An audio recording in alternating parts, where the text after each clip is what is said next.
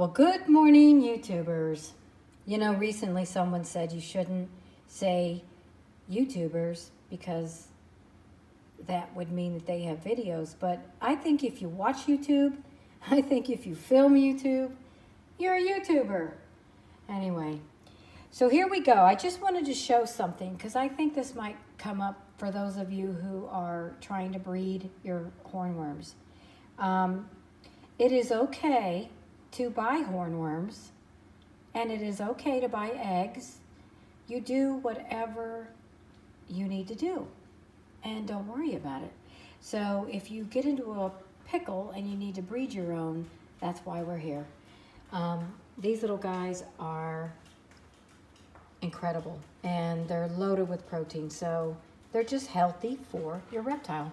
And I happen to enjoy teaching. So here we go. I want to just show you something. If you are getting to the point where, let's say you purchased some hornworms and they're getting bigger and bigger and you need to put them in a larger unit, which is something like this. This is just a Sterilite, okay?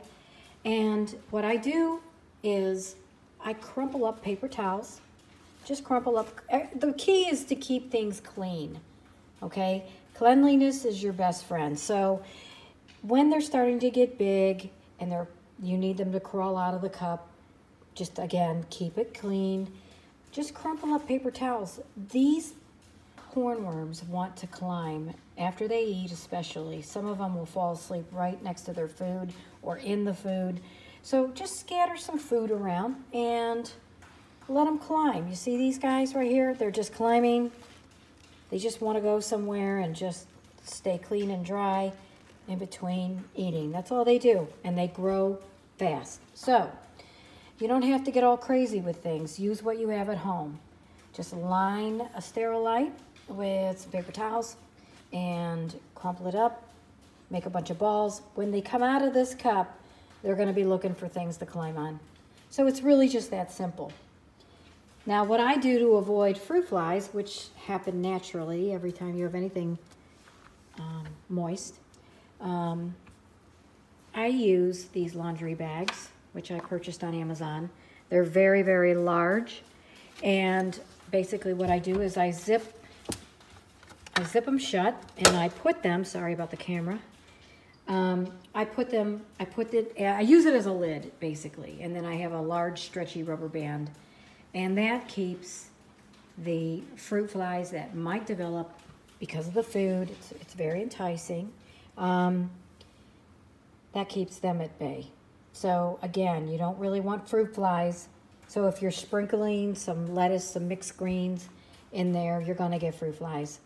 So when you go through the list, just Google the list of the things that you can feed your hornworms if you don't have any hornworm food per se. Just Google the list and get the list, but most of those things on that list are going to draw fruit flies. So do the best you can, but I find using these really large laundry bags are perfect, and you can wash them. Just again, keep everything clean. So that's it. I just wanted to give a little hello to everyone, and I'm probably going to be doing some question and answer, some live streaming, and start talking to everyone. I've been going through a lot of different dental surgeries, so I didn't think you needed to watch my dental stuff. But I'm going to be making some videos, and I'm going to be answering questions. So look forward to that, and thank you so much for subscribing. I want to give a shout out to everyone in Mexico, because from what I understand, you guys are doing well, and you've been watching my videos, and you are now breeding your hornworms. So congrats on that. Everyone have a blessed day, and we will talk to you soon. Remember, God is great. We're going to get through this. And that's all I guess I'm going to say. Okay, take care. Bye-bye.